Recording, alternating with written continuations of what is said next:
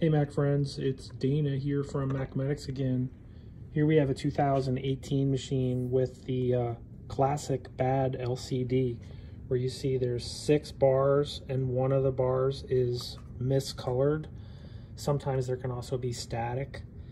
In any case, this customer needs their data and they can't see their screen. So I'm going to show you how to hook it up to an external monitor so that we can see what's going on. If you notice, the Apple Studio display behind it has their desktop pattern. I've got a post-it note here to cover up the customer's name. So when what I'm going to do is, now this machine is up, we just can't see it. We know it's going because we can see the desktop pattern on the other display. I'm going to shut this display.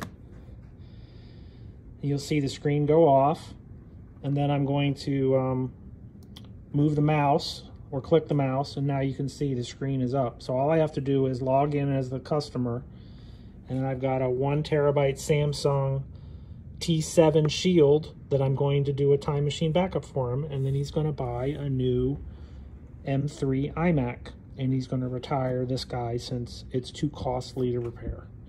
In any case, this is a good case study on why it's important to keep your stuff backed up, because you never know when something's going to go wrong. And if this machine had a bad logic board and not a bad display, this customer could be losing their data.